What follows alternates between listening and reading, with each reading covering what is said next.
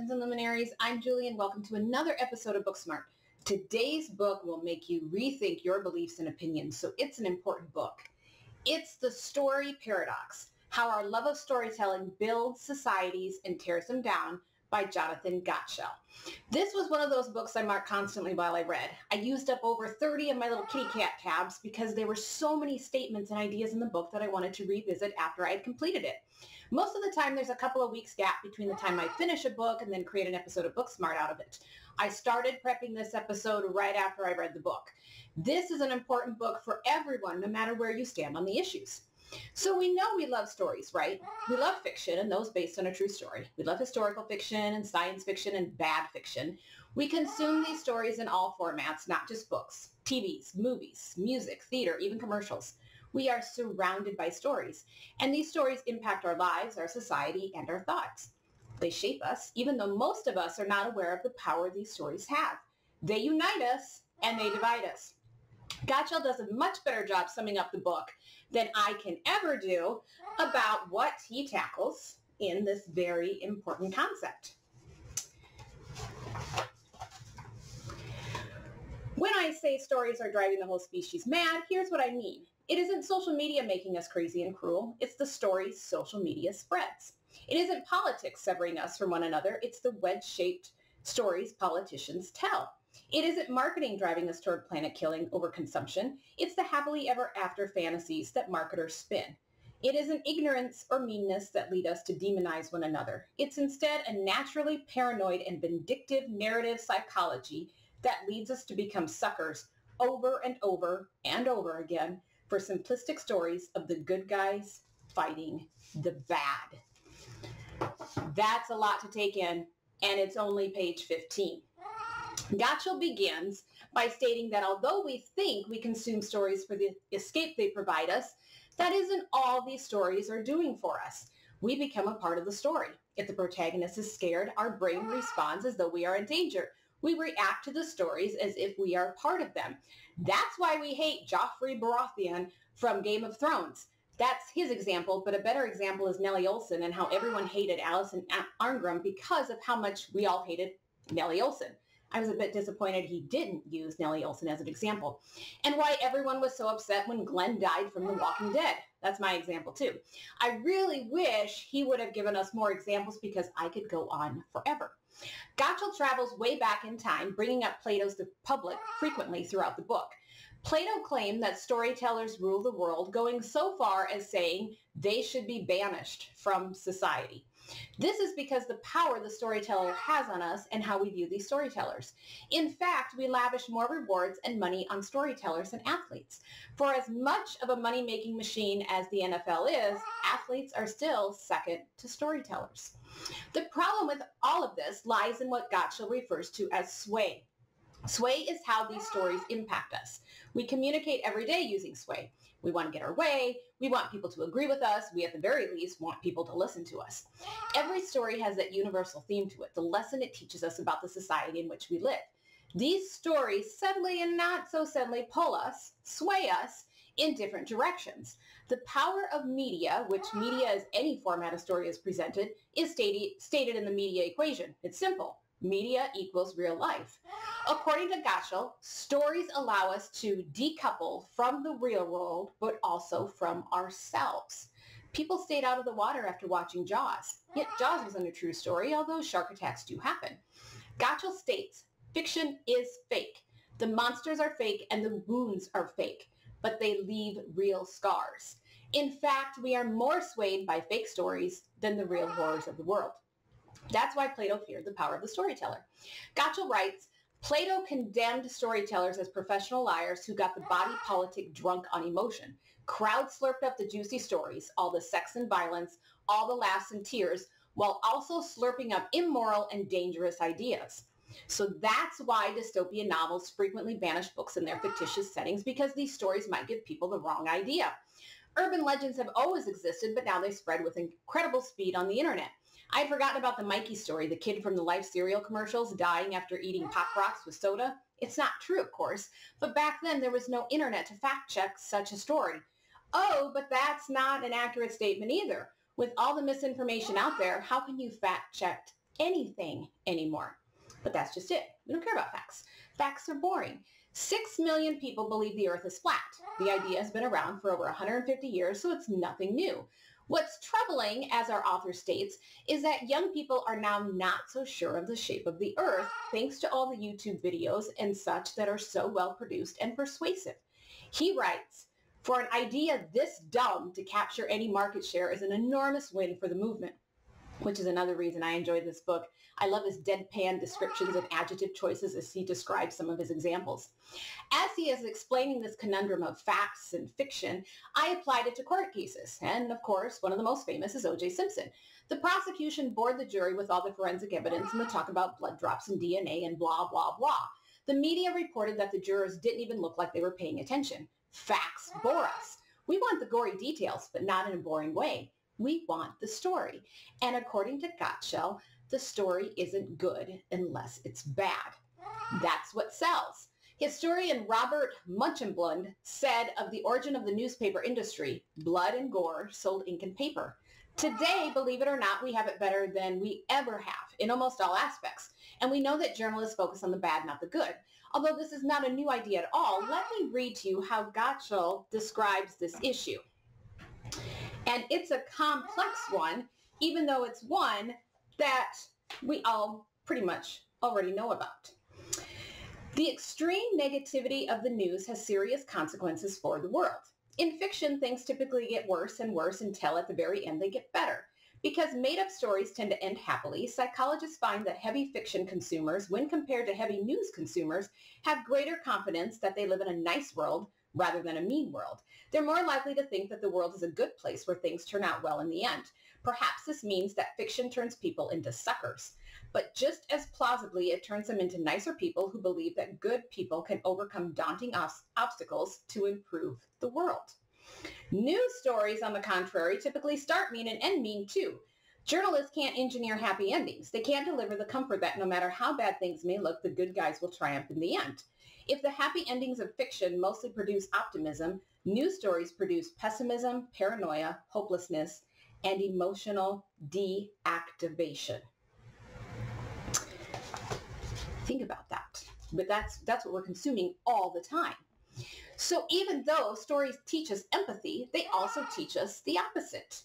Gottschall writes, stories in the act of generating empathy also generate the opposite of empathy, a kind of moral blindness to the humanity of whoever is forced into the villain's role.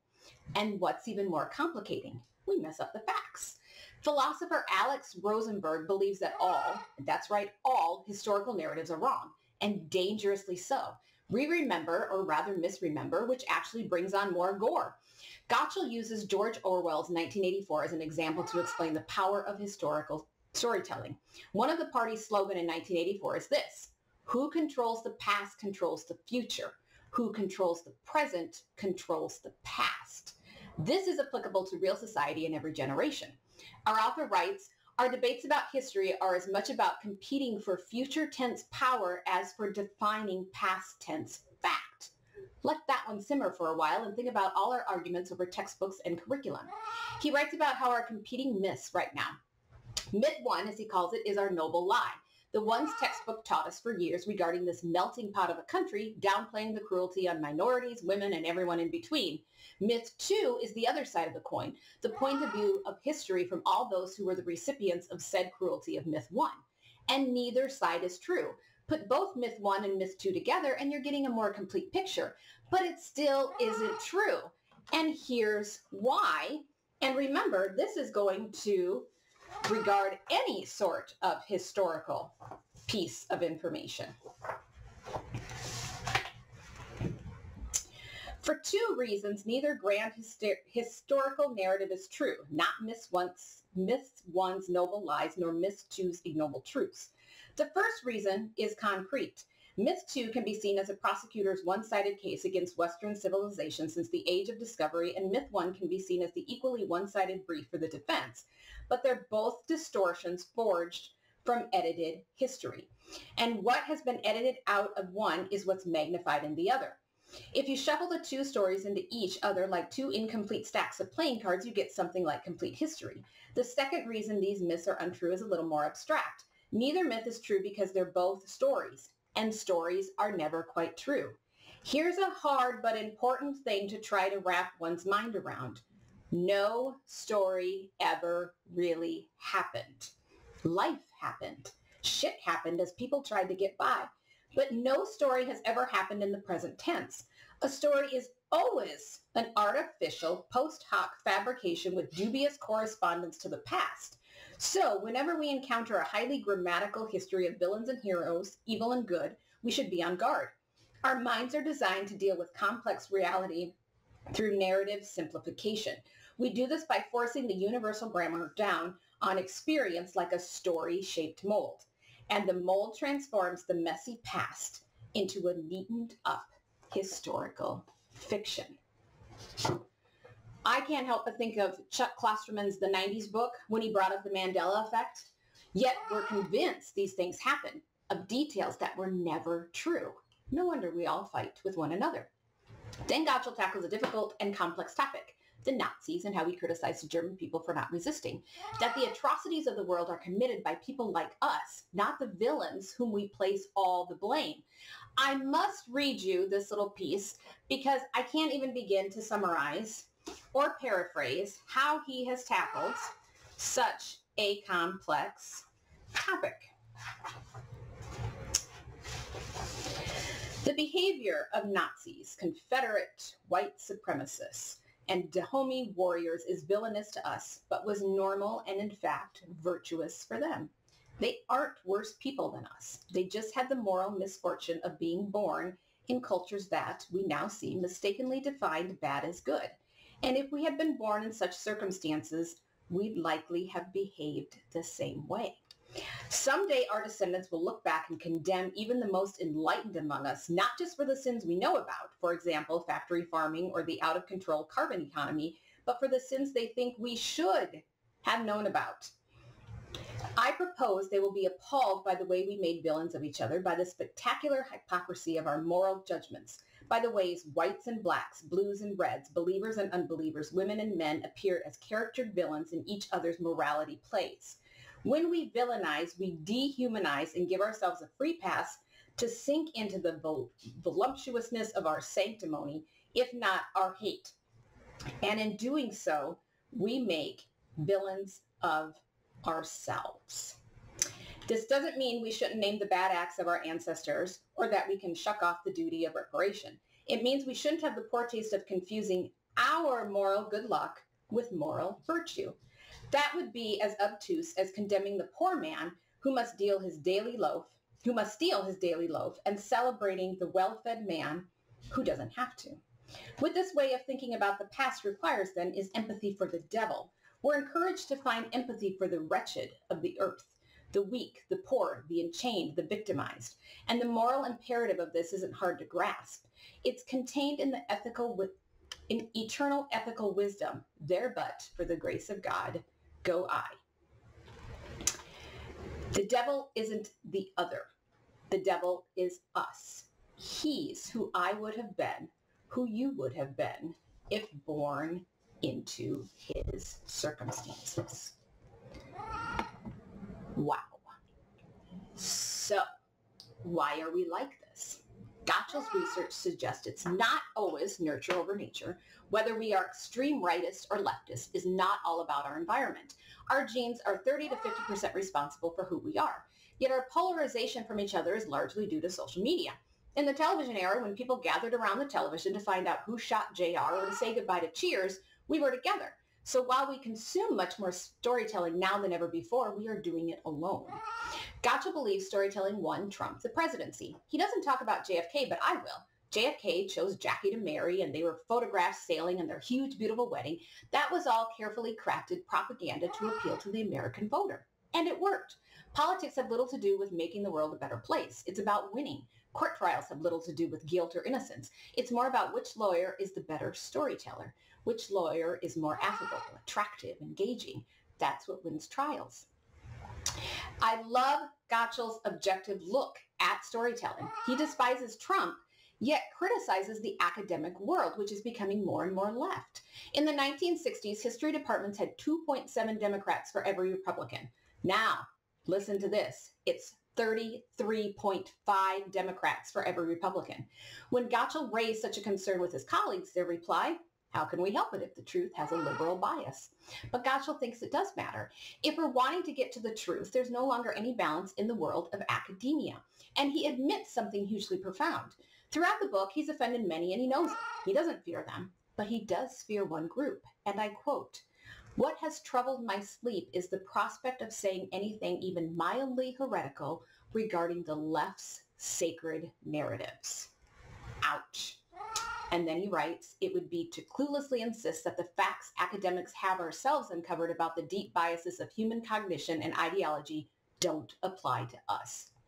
But because we do know that the extreme left is just as biased as the extreme right, now the extreme right thinks that education is poisoning America. No wonder society is so polarized right now. Ultimately, where does that leave us? An infocalypse, perhaps?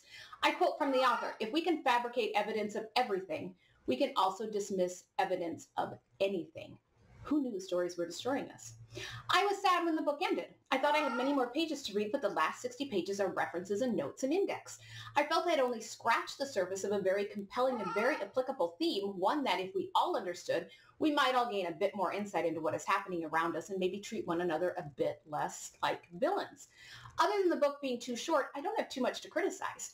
He refused to refer to Trump by name, calling him the Big Blair, which I found a bit unscholarly. I thought Gottschall could have used more examples because when he did, I felt immediately joined with his points. Most of his pop culture references are more recent ones. I would have liked some older ones, like Nellie Olson. The story part of the book was just under 200 pages. I felt he could have developed some ideas further, but maybe a longer book wouldn't have appealed to a casual reader. I know I have turned away from books if they are too long or have teeny tiny print depending upon their topics. I was just disappointed that he didn't mention topics like the Salem witch trials or the satanic panic in the 1980s, or that he didn't explain how when we learn the truth about stories, there's little backlash, like with Sybil being completely made up. Amityville is an interesting case as well, considering the DeFeo murders were real and incredibly strange, yet it's the fake ghost story of Amityville that is remembered in all its fictional horror.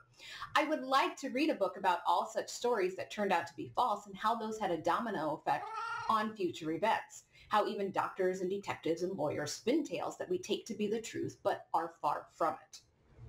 However, The Story Paradox was a fascinating read and an easy read despite its scholarly topics and ideas.